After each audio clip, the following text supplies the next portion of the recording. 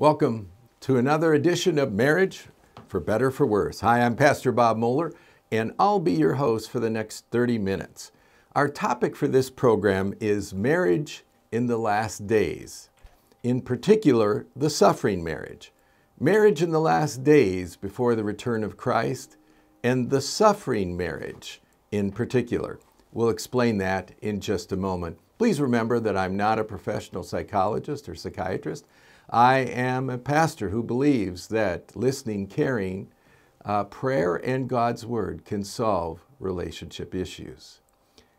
Well, we're examining the book of Revelation, specifically the first 3 chapters of the book of Revelation as it relates to marriage. Now you might say, well, those chapters were dedicated to churches, 7 churches at the time. Well, yes, but stop and consider for a moment how often the scriptures use marriage as a metaphor for Christ in the church. That Christ in Ephesians 5 is a husband who gave himself sacrificially for his wife, that is the church, and how the church is to respect and honor Christ and women, their husband as well. Paul says this is a great mystery when he talks about marriage, but he says, I'm talking about Christ and the church. Revelation talks about the marriage supper of the Lamb, and that the church is like a bride who has readied herself coming down out of heaven. So actually, marriage and the church are 2 very similar concepts, used almost interchangeably in Scripture.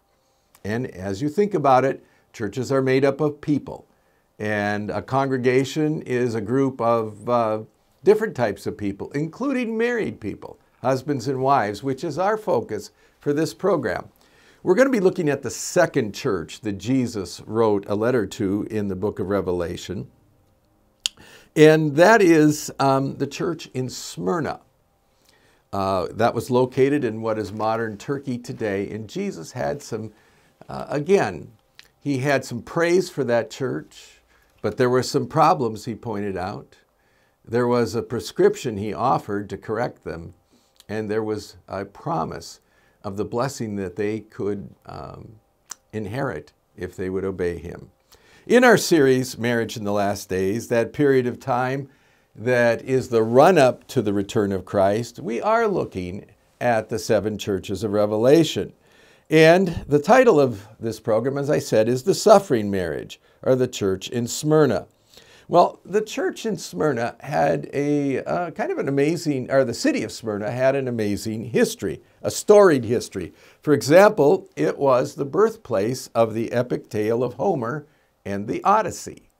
That famous Greek tale, which endures even to this day, Homer and the Odyssey, originated in Smyrna at that time. By the way, and this is for free, I won't charge you, there are 6 copies left of the Odyssey in the original Greek in which it was written in. 6 copies.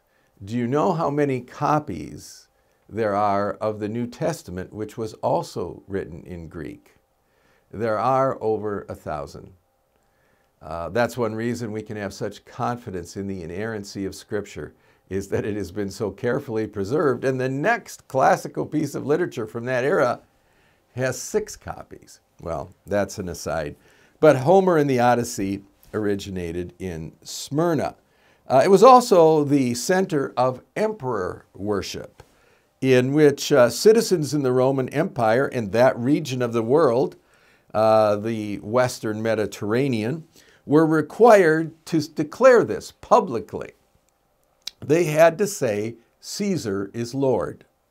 And then, as an act of worship, devotion, they would have to burn incense to him with a little pinch of salt. Salt was considered to be a very valuable commodity, and this sort of sealed the idea that the emperor was a deity to which you made offerings.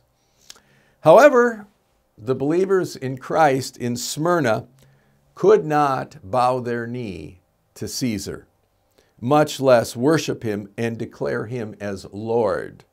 Why? Because they believe Jesus Christ is Lord and no one else. Paul says in Philippians 2, for example, every tongue shall confess, every knee shall bow, that and utter the words, Jesus Christ is Lord. Well, you can imagine the dilemma believers faced.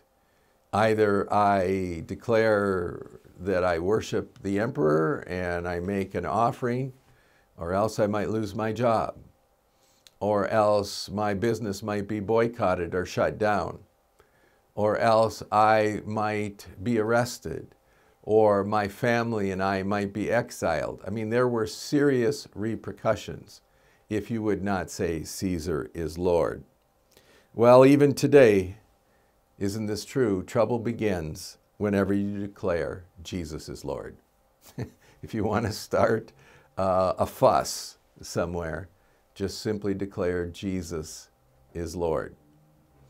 Some time ago, we put magnetic bumper stickers that a church gave to us when we worshiped there one Sunday, which very attractive, kind of an oval shape, black background, silver lettering that just says, white lettering that just says, Jesus is Lord. And I thought a lot about, before I put that on my car, not because I question whether I want people to know He's Lord of my life, but because of how I drive sometimes. I didn't want to be a bad witness. But nonetheless, if you believe Jesus is Lord, you cannot say Caesar is Lord. Not then, not today. Smyrna was also a wicked city. Jesus says, and He said this in His letter, that is where Satan has his synagogue. Well, those are pretty serious words. What He means is there were a group of people at that time there who were doing the will of the evil one, even if they didn't realize it, by persecuting Christians so furiously and so ruthlessly. We've seen in our day, haven't we, how different groups around the world have persecuted believers, whether it's in North Korea, the Middle East, Sudan, Nigeria. Unfortunately, there's a long list. Do you know what's in common in most of those situations? Iran, for example, they really believe they're doing God as they believe He exists. They believe they're doing Him a favor by burning churches, by persecuting Christians. In Nigeria, an attack recently took 160 lives of innocent people by jihadists who believed they were doing God a favor by persecuting Christians. That is what Jesus is referring to when He talks about a synagogue of Satan. Jesus said, however, the main problem in Smyrna, well, it did come from the outside. He said, I know your afflictions and your poverty.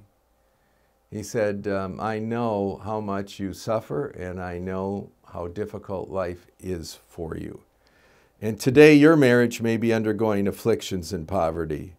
Maybe you have even suffered the loss of your job because you confess Jesus Christ is Lord. You see, the suffering marriage is one that in a world that is increasingly hostile to your faith, your marriage may end up very well facing financial hardships, slander, and even persecution.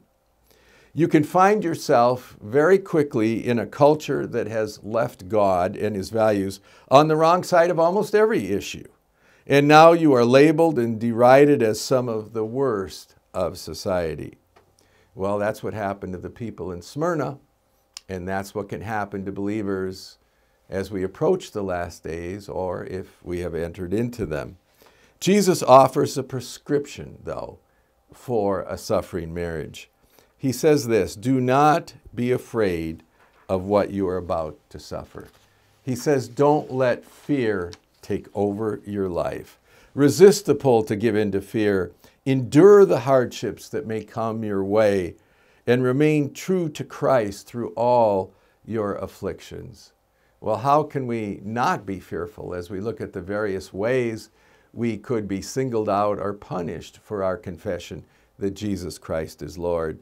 Well, to begin with, we have to believe that God is in control and that whatever is happening is under His sovereign control, and that ultimately it will redound, it will result in His glory. That we do not need to fear because God is in control. We do not need to fear because we know our destiny. That we have a home in heaven, an eternal home. That this life is temporary and was never meant to be permanent. And regardless of what happens, we know that we shall be welcomed, even as Stephen was, the martyr who was stoned, into the arms of Jesus if persecuted. Now, not all Christians will be persecuted. No one should seek persecution, but rather if it comes your way, you don't need to give in to fear. The final reason we don't need to be afraid is that we can trust the wisdom of God. Well, what is the wisdom of God? The wisdom of God is that whatever we are going through, God has allowed because it will achieve in our life exactly the most important thing that He wanted to achieve for the most important length of time that will impact the greatest number of people. The wisdom of God is such that our circumstances can be divinely orchestrated. It doesn't make Him the author of persecution or of evil, but it means that He will use this in our lives to achieve something of eternal value and weight. So just the fact you are suffering as you are for your devotion to Christ is a sure sign that God trusts you.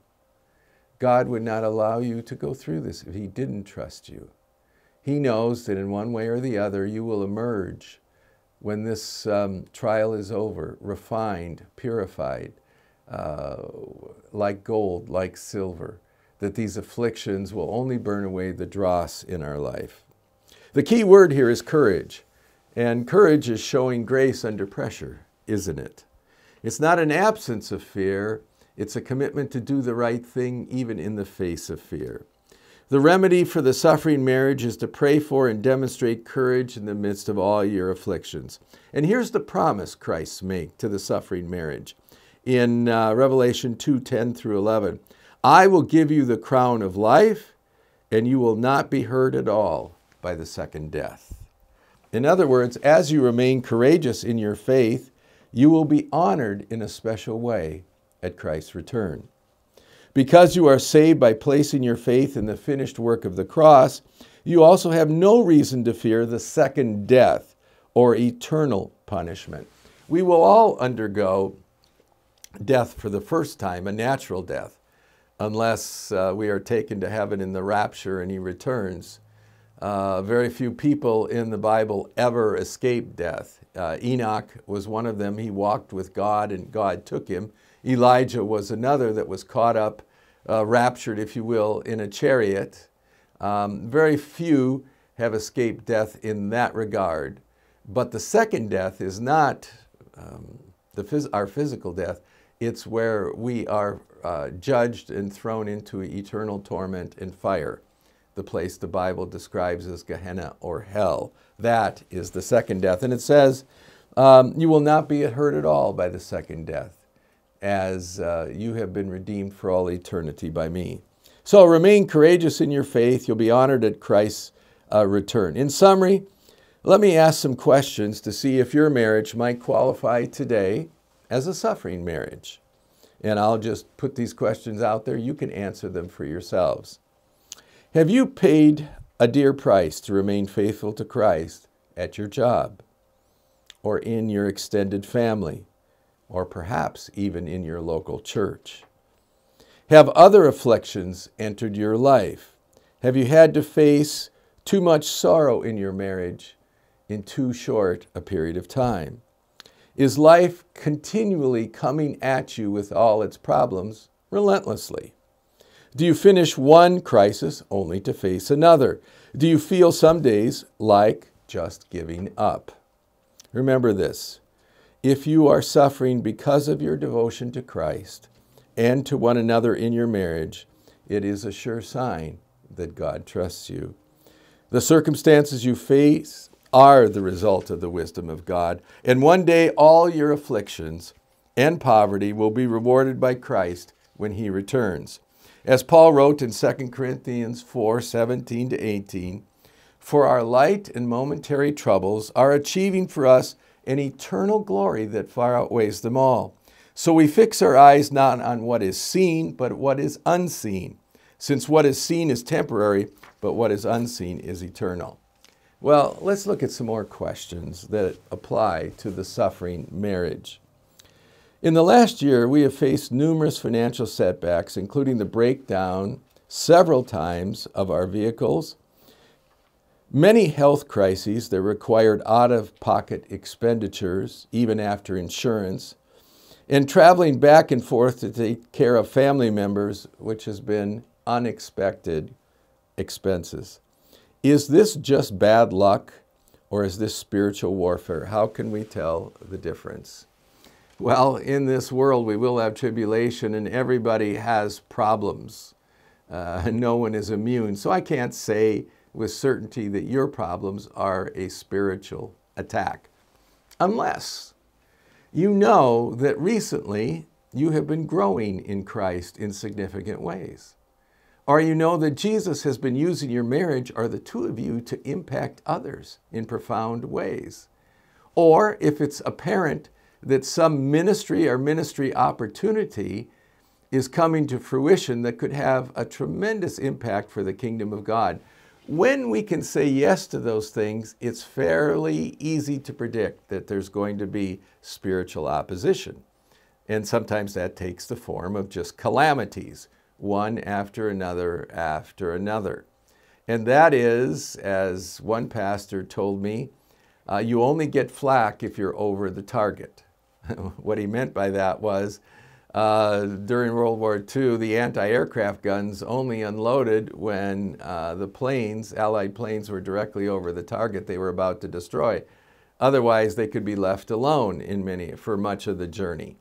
Well, if you are over the target, so to speak, and God is using your marriage and your life in significant ways to bring people to Christ, to spread His gospel, to share His love in ways that's transformational, don't be surprised if your tires go flat, your refrigerator quits working, you get some kind of health diagnosis that you have to be concerned about. I believe often when we know that we are in a mode of a close walk with Christ and fruit is occurring, yeah, trouble is going to happen. And we are going to have to face things. A friend of ours works at a bank where he is required to attend events that celebrate, among other things, Gay Pride Month. When he asked permission to be exempted on religious grounds, he was told if he did not participate, it might cost him his job. He has a family to support, and losing his job would create tremendous hardships. What should he do? Well, there again, the words of Christ to Smyrna are very important. He said, don't be afraid of what you're about to suffer for my name. What he was saying was that I'll take care of you. I'll honor your faithfulness. I will provide for you. Even if it means the loss of a job or an income or the certainty of retirement or any other benefits that you've enjoyed. Again, you don't go looking for this kind of trouble, but if people ask you to participate in something that you feel is against Scripture and is against the Word of God, that is the behavior of people, their sexual behavior that is outside of God's plan, you have to believe that Jesus will take care of you and that there are more important things in life than keeping a job. There are more important things than being certain you'll be financially secure in the years to come. Can I say one additional word on that particular question? Every believer should have a deep, sincere love and spiritual concern for those that find themselves in the LGBTQ community.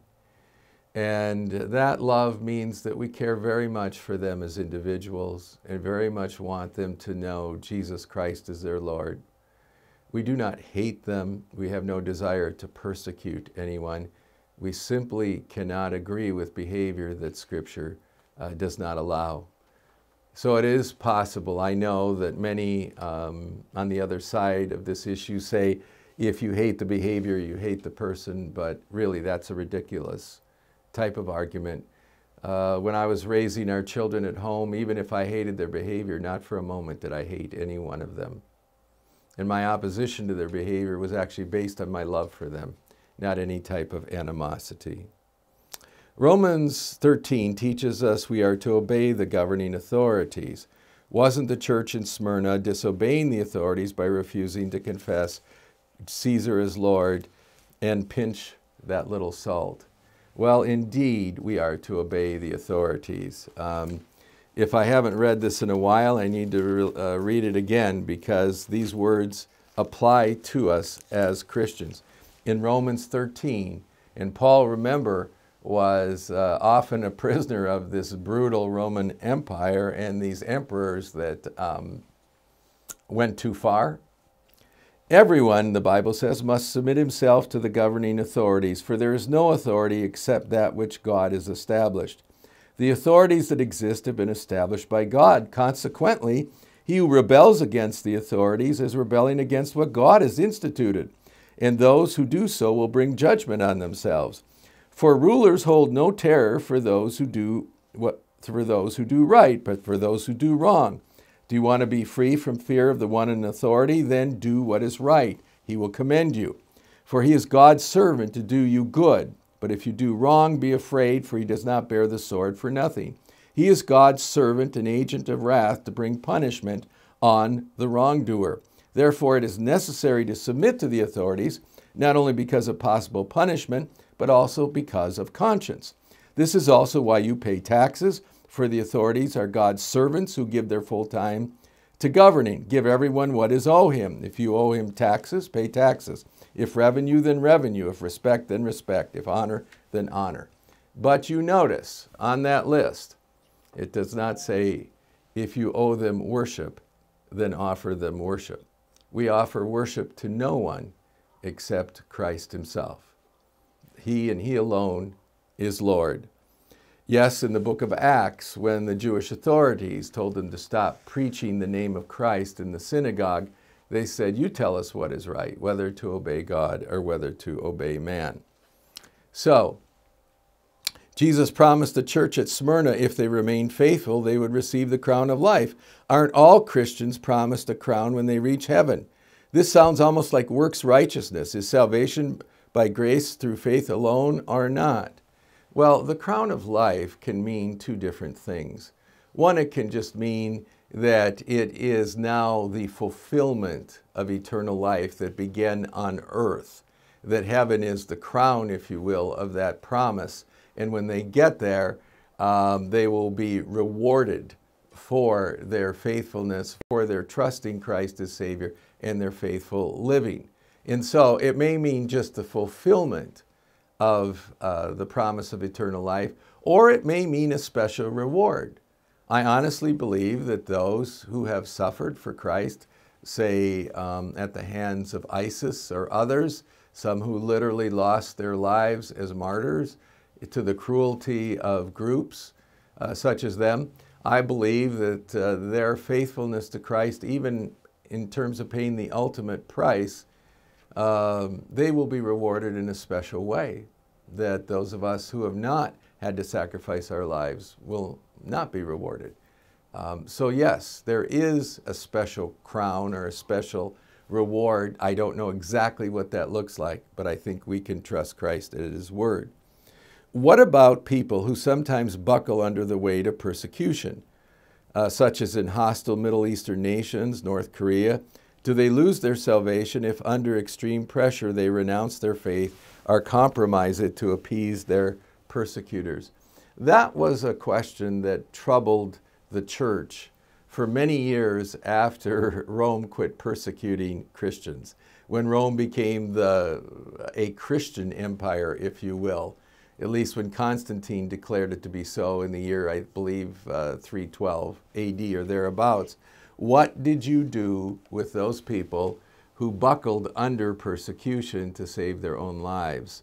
Well, there were some who argued that they should never be allowed back in the church and that they had been apostates and could never be forgiven.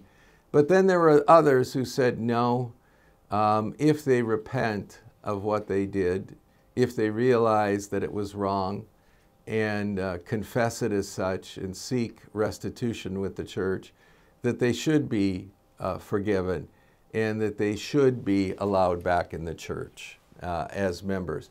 Great, you can imagine the controversy that must have raged about that. But I think at the end of the day, we have to remember that when any of us as believers turn away from our sin, if we were believers to begin with, no matter how grievous it may have become, if we sincerely repent and acknowledge that and remorse, repent, seek to make restitution, those things don't save us, but I believe that they are indicators we always were saved. And I believe that God can forgive those who failed under pressure, who failed under fire, if you will. The only thing that will keep us from heaven is if we've never trusted Christ as our Savior. Now, the Bible does says no one can say Jesus be cursed except by the influence of the devil. And so perhaps some people who do say that were never saved in the first place. And we can't say Jesus is Lord except by the help of the Holy Spirit. Anyway, it's a topic of much debate and consideration. Well, what does Jesus mean when he says that it was a synagogue of Satan? Well, again, I answered that earlier in the program. It just meant that religious people were using religion in a way that was not as God intended it. It did not honor him, but instead it was being used to make life hard, difficult, if not impossible, for true believers. It wasn't referring to just one group of those who don't trust Christ. I think it gathers in all of those people who might feel that they are very religious, but in the end of the day, their actions belie them. Well, I hope you're enjoying this series on marriage in the last days as we look at the intense pressure that may be brought to bear on marriages as we possibly approach, not with certainty, but with possibly approach, the events that will usher in the final return of Christ. We hope you'll join us next time. Remember, marriage is for better, for worse, and for keeps.